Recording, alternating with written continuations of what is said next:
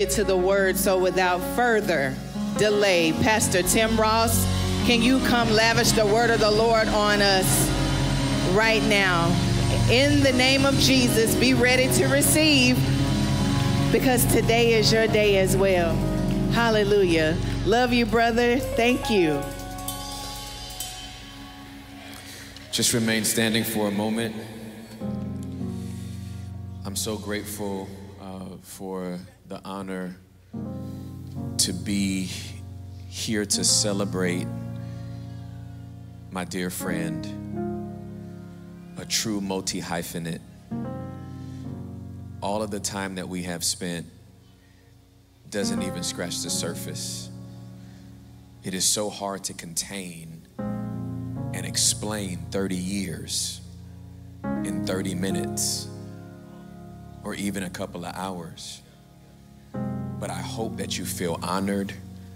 I hope that you feel seen and heard and known and loved, because we are here because we love you.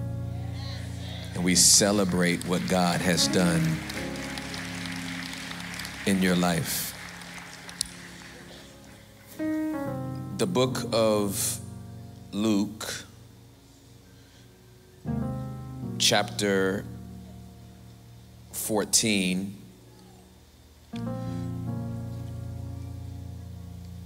I want to read a few verses in your hearing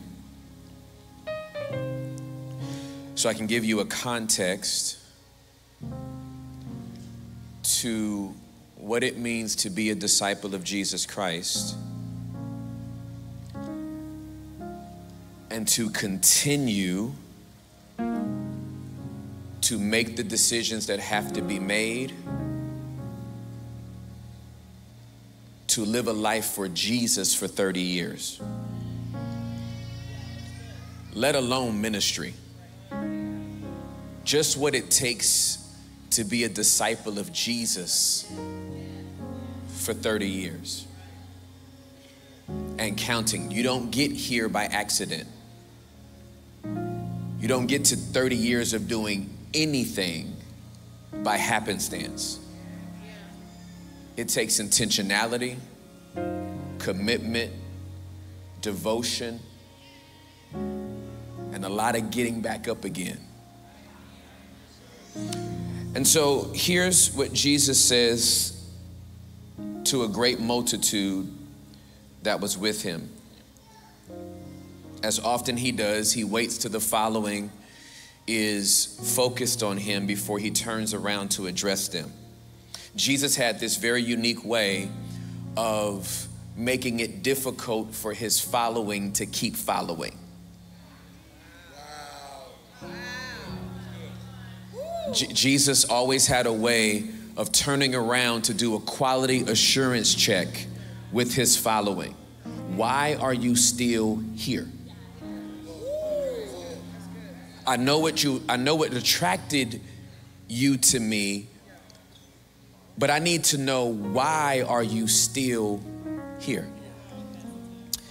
And he always said stuff that made people have to go home and think, I don't know if I want to see him tomorrow. I like the lunch and I like the miracles, but why he always saying stuff that make me mad or uncomfortable or makes me second guess if I actually want to do this? This passage is no different. Here's what he says. If anyone comes to me and does not hate his father and mother, wife and children, brothers and sisters, yes, and his own life also, he cannot be my disciple. Dang, Jesus. I thought you was cool. You want me to hate my mama? And whoever does not bear his cross and come after me cannot be my disciple. For which of you, intending to build a tower, does not sit down first and count the cost, whether he has enough to finish it, lest after he has laid the foundation and is not able to finish, all who see it begin to mock him, saying, this man began to build and was not able to finish. Or what king going to make war against another king does not sit down first and consider whether he is able with 10,000 to meet him who comes against him with 20,000? Or else, while the other is still a great way off, he sends a delegation and asks conditions of peace. So likewise, whoever of you does not forsake all that he has cannot be my disciple. I want you to pay close attention to the 28th verse. For which of you, intending to build a tower, does not sit down first and count the cost, whether he has enough to finish it? With the time that I have in this celebration, I want to speak to you from a message, 2 words: still counting. Still counting. You don't get to 30 years unless you're still counting. My wife and I built our first house in 2007. I had finally had a job that was stable enough for us to look for a house. Got my credit score in order, had been at the job for more than 2 years, had my pay stubs in order. And now you're going through this, for first-time home buyers, this stressful process to purchase a home. We found the house that was in our budget. We got to see it built from the ground up. We gave Bank of America our Monday. We gave the builder the deposit, the down payment. They had to do all of this credit check and lifestyle check and make sure your debt to ratio income was in alignment. And then they came back and told me if I didn't have some more paperwork that they weren't going to be able to fund the loan. And by that time, I was so stressed that I told them, you can have the house back. I don't have no more paperwork for you. They said, we need this document or you can't have the house. I said, ma'am, I am not under a bridge. I'm renting. We do want a house, but I didn't lose the document you're asking for. I've never had it. So if that's the document you need, you're never going to get it. And you tell that ambiguous loan officer that I said he can have a house. And all the stress and fear that was supposed to be on me leapt on her. And she said, oh no, Mr. Ross, we're going to fix this. And then that boldness of the Holy Spirit kicked in. I was like, fix it then.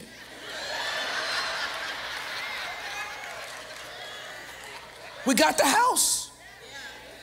And we moved in the house and we love the house. 4-bedroom, 2-bath, 2,200 square feet. It's our first house. I'm ready to populate the house. I'm ready to do Genesis 2 and expand. We are going to be fruitful and multiply. We're going to subdue. We're going to replenish and refresh. And the excitement of the house soon faded when the mortgage payments came. I thought I had just given y'all all the money. They was like, yeah, that was just to get in here. The light bulb blew out. My renter memory was so fresh, I forgot the lights was my issue now. I was like, call the man to fix the light. They said, it's you the man. That's your light. The grass is this big. It was a 0 lot, but that was our grass. And if it didn't get cut, we looked sloppy. So you didn't just get to count the cost of the house to move in. You got to furnish it. All them rooms is bare. And your apartment furniture don't look good.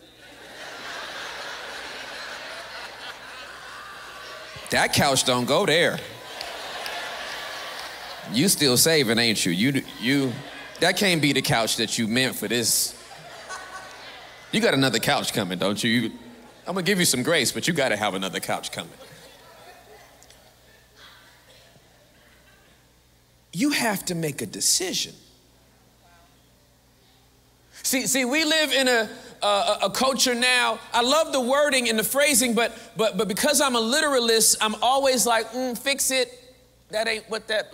You're saying something, but you don't even know what you're saying. Here's the colloquialism that is in our church culture now that I hear so many people say. Thank you for your yes.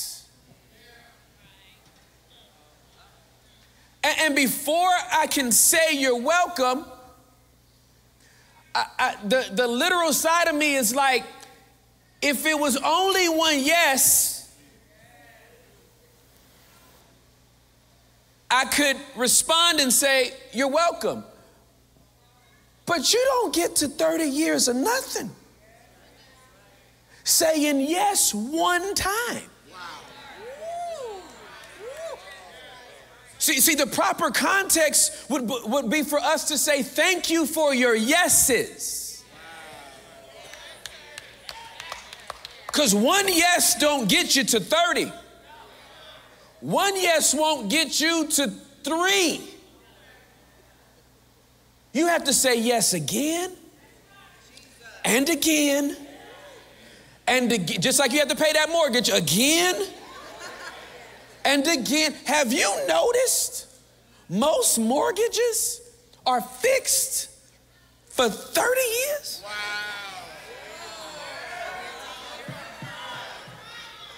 That when you sign your name on that loan document, you are committing every single month to pay into something you got into today. You stepped into it today, but you'll be paying for it for the next 30 years. To hear the testimony of my friend say, I went to my mom and told her that I felt this burden to preach, but I did not want to do it. But I could not shake it. He stepped into it, but he's been paying for it.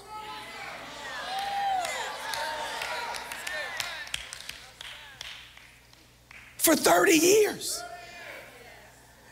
And these payments are expensive. The highlight reel looks amazing. I sat here and watched all them videos. They made me sick. I can't stand multi-hyphenated, super talented, can do everything Negroes. Make me sick. Pick one. Stop showing off. Pick a thing and do that thing. Don't sing and then preach and then act and then direct and then write. Stop it. Pick one. The less talented people have to do one thing. He over here, and next I will do. The highlight reel looks amazing. But there's no highlight reel for the tears. There's no highlight reel for the insecurities. There's no highlight reel for the pain that wrote the lyrics. There's no highlight reel for the pain that birthed the play. There's no highlight reel for the pain that birthed the laughter. But those are the payments. The highlight reel is the furniture. The payments are never going to show up on the highlight reel. But if there's not another yes, we don't get to this day. If there's not another yes, we don't get to this moment. And so I just stopped by to encourage some people in this room that you have to count the cost. Because it's not something you count up one time. You have to keep counting. I came to remind somebody today that as awesome as this day is for Dr. Pastor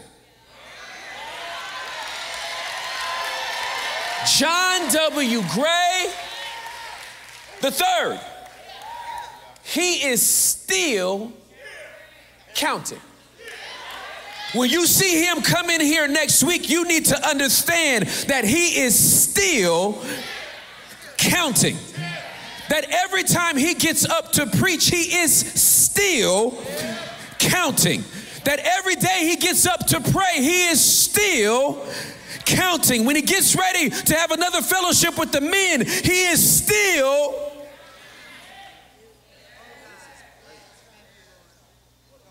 And wouldn't it be a travesty if he's counting and we not? Wouldn't it be a travesty to walk in here week in and week out and watch his count and you subtracting? While he's adding to his faith and adding to his character and adding to his mental health and adding to what he needs to do to be the man of God that God has called him to be, we come in and subtract from what he is adding. Touch somebody and say, I'm still counting. I'm still counting. 1, 2, 3, 4, 5, 6, 7, 8, 9, 10. Somebody say, I'm still counting. I'm still counting. 11, 12, 13, 14, 15, 16, 17, 18, 19, 20. Somebody say, I'm still counting. 21, 22, 23, 24, 25, 26, 27, 28, 29. But we still counting. 31. This is where I'm start prophesying. 32, 33, 34, 35, 36, because there will be 37, 38, 39, 40. Somebody say, I'm still counting. Prophesy, Tim. 41, 42, 43, 44, 45, until we getting keys to the city, until we are in favor with governors, until we are shaping nations. 47, 48, 49. Don't stop your count. I don't know who I'm talking to, but don't stop your count. I don't know what you're going through right now, but don't stop the count. You might have only been saved for 8 months, but don't stop the count. You may have been saved for 11 years, but don't you stop the count. It doesn't matter what age and stage you are at, you still have to keep.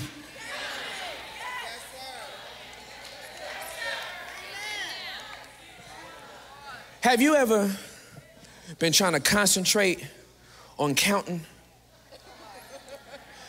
And one of your stupid friends, it's never a smart friend, it's always one of the dumb ones. You're over there, really concentrating. 12, 13, 14, and they're like 49,052, 890, 11. And you're like, shut up. I'm trying to focus, I'm trying to count. That's what the enemy comes to do with the count. While you're trying to stay focused on the count, while you're trying to stay focused on counting the cost of what he's called you to do, the enemy starts coming in with different numbers. Oh, it's been 30 years of ministry. But remember them 3 days of thoughts? Oh, it's 30 years of ministry. Do you remember that 4 months of pain?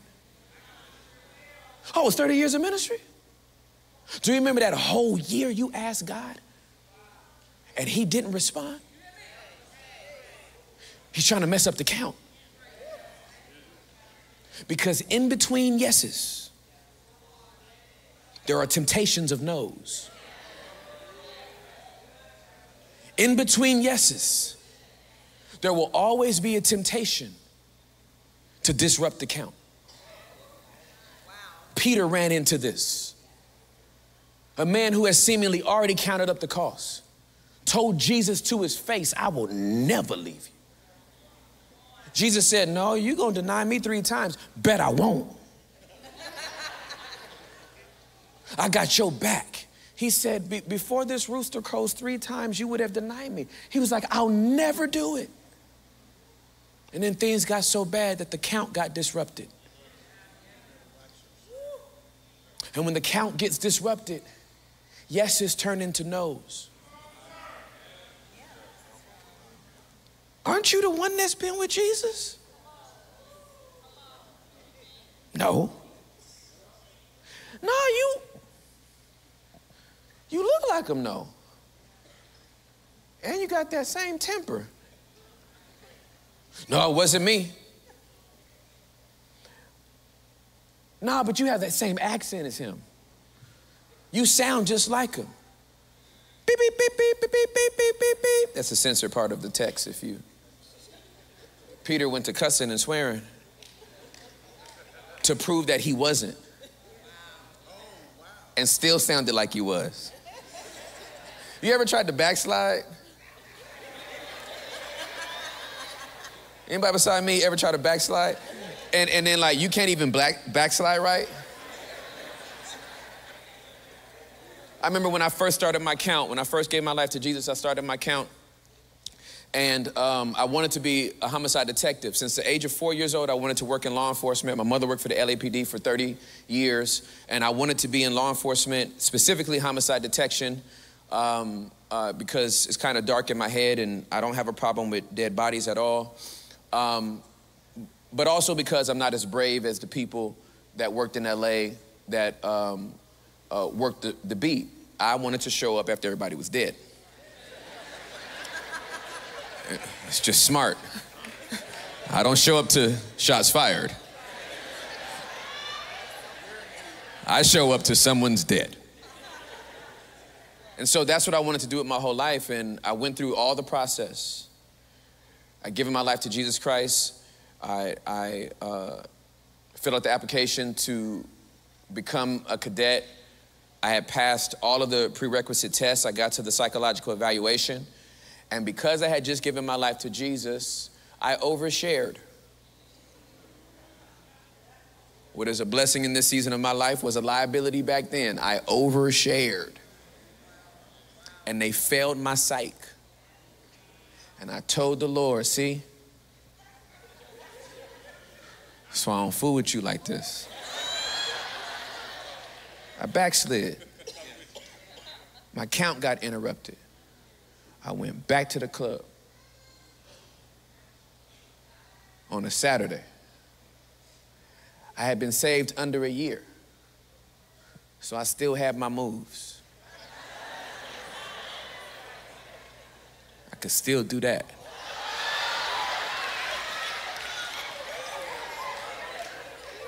So I was like, I'm gonna go back in. So I go back and I'm in there.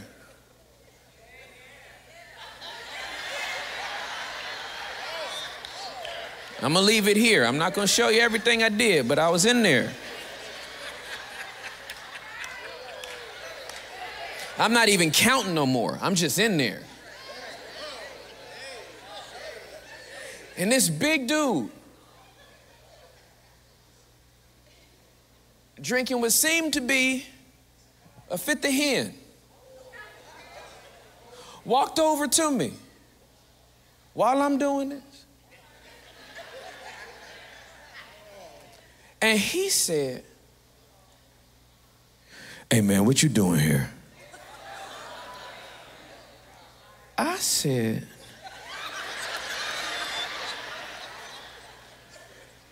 "I'm chilling, bro."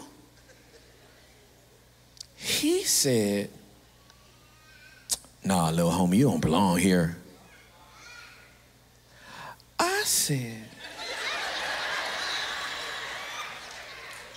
"I don't even know you." He said, "Little homie, you need to go home, fool. You don't even fit here." And I said, "Lord, did you just send a sinner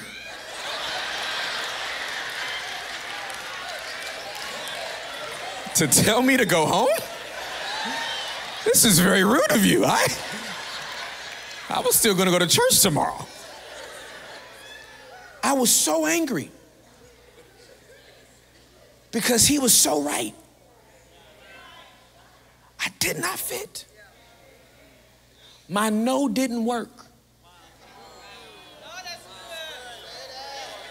because he had already heard my yes. I don't know who I'm preaching to in this portion of the message, but somebody in here has stopped counting, and the Lord just sent me to get you back to your count. He sent me back in here to tell you, you left off at 12, baby. It's time to go to 13 and 14 and 15 and 16. I know that you got your count disrupted and you went back and hit the blunt, but it's time to pick up on 7 and 8 and 9 and 10. I know that you've been frustrated with where you've been in life right now, but I need you to pick up. You want 33, 34, 35. Who am I talking to in this building? God wants you to keep counting.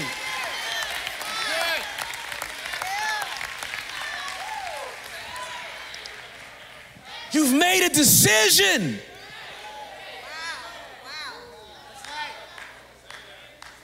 And the longevity belongs to those that have counted the cost and are still counting. That have made a decision over and over and over and over and over and over and over and over and over again. You don't get to 30 years by accident. Highs and lows and ups and downs and successes and failures, they only come because he's still counting. And John, I just want to thank you as my friend for still counting.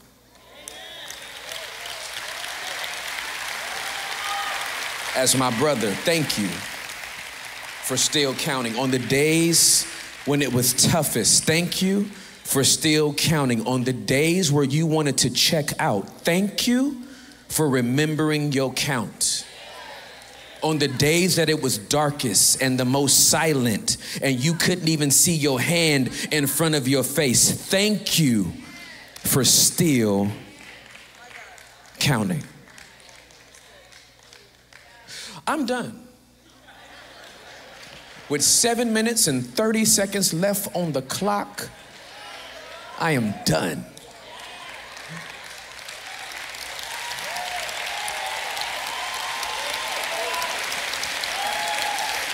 It's the only way I know how to preach. When he stops talking, I stop talking. Here's what I would like to do right now as everyone stands. I just want to pray for a few people that might be in this room that need to pick your count back up. I know that's pretty specific, but I just want you, and I want to do this very, very easy. If you stop counting for whatever reason, there's no judgment here, and you just need to pick your count back up. I don't need to know the reason why you stopped counting. I know life can get hard. I know storms can come and situations can get tough. But if you stop counting for whatever reason and you need to resume that count, I just want you to raise your hand. Thank you. Thank you. I appreciate you. Thank you for your honesty, yo. I appreciate your honesty. I do. I do. I know what it is to stop counting. And I know what it is for the Holy Spirit to remind me, hey, bro, you left off here. Pick the count back up. Whether you've been in this 4 years, 30 years, 50 years, we're still counting. And we'll be counting until he comes back home. What I appreciate about Jesus is that he did not count our sins against us.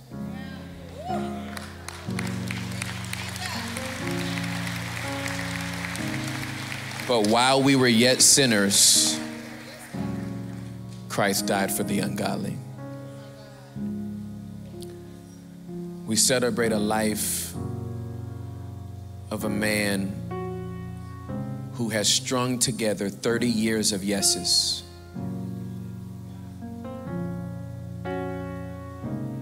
And overcome the many no's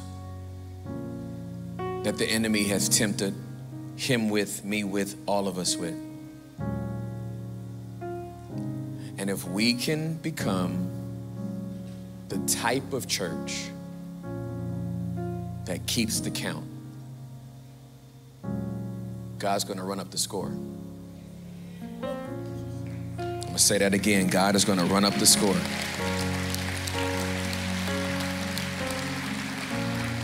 So Father God, thank you so much for this day. This moment you've given us with our leader, our pastor, our prophet, our brother, our son, our nephew, our cousin, our uncle, our friend. Thank you, Lord God,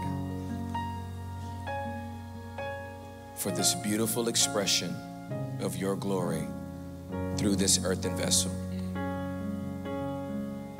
Cover him, cover Av, cover Theory, cover Four, and do things for him, to him, with him, and through him, that he can take no credit for, but give you all the glory for. In the matchless name of Jesus we pray. Everybody that loves him said amen.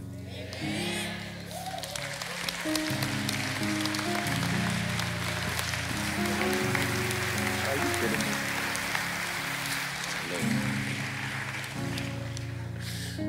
I know y'all have extended the time that we would normally be together. I want to thank you. I know some of you have to go to work and some of you just are ready to go. I get it. But there are places where you can take photos and all of that. I hope you do it. If there's someone who responded today to this word, I need you to know, as he said, Jesus doesn't count your sins against you. But if you want to be a part of this church, we are counting right now. We're counting on you to say yes to God. Come be a part of this new story, love story. Join me. Come to the front of this altar if I'm talking to you. If I'm talking to you, meet me right here, right now. Here they come, because God is still counting. And if one comes, there's joy in the company of the angels. Y'all got to do better than this.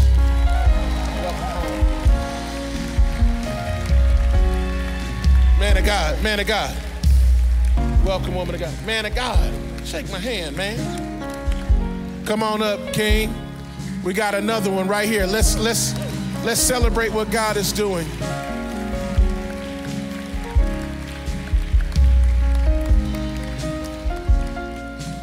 That's your son? Amazing. Why don't y'all come up here? I want y'all to repeat after me. Everybody's gonna say it together. Lord Jesus, it's me. I confess with my mouth and believe in my heart that Jesus is Lord. Thank you for the blood that was shed for me. I receive the free gift of salvation, not through my works, but the finished work of the cross. The blood is enough to pay for all my sins. Now, Holy Spirit, come live inside and teach me how to be more like Jesus each and every day. You are my Savior and my Lord. In Jesus' name, amen, amen, amen. Welcome home. Welcome to your family and to the next chapter of your story. Can we celebrate our brothers and our sister who have joined today? You're gonna follow that young lady. That's Pastor Tracy Fowler. We're just gonna get some information and follow up this week. I can't say thank you enough, so I'm gonna have to save my thank yous for next week. Listen, it's the last Sunday before Election Day. If I were you, I'd get everybody that I know in this building next week. I'm not gonna tell you what the Lord has put in my spirit, but I'm gonna tell it to you like this. Get here so that we can lift up Jesus the way he deserves.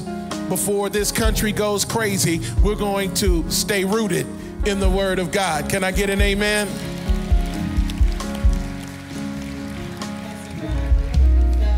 Today, thank y'all so much for coming, and most importantly, thank you for staying and still counting with us. Can we celebrate the gift that is Tim Ross, Pastor, Brother Tim Ross? We love you. Thank you for your yes, because your yes has reached people that may not have been reached if you didn't say yes either. So we just say thank you. Thank you for those that traveled far and near. And yes, today we have a cute bookstore set up. You can get some items from Pastor John for slashed.